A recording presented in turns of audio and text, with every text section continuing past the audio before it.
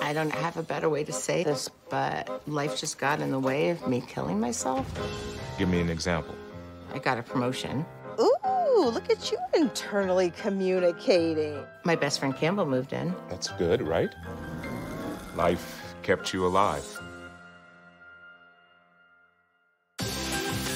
Turns out there's a reason why I can't get out of bed. It is not just because I'm a lazy loser. This is also a medical diagnosis. Women really can have everything. Amen. Yeah. Several months ago, I did a performance, and I brought back one of my old characters, Pat. Pat, yes, how fun. No. After years of searching and endless hours of therapy, where can I be?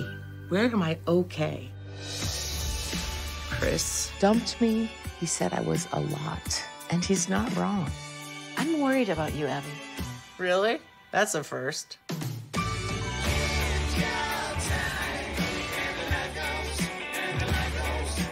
How does a dog suffocate in a bag of rice cakes?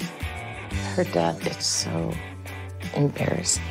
I think I'm ready to accept the fact that I have no one to blame for my lack of coping mechanisms. I'm concentrating on how to move forward and change my life for the better. This is still kind of fun, right? Kind of.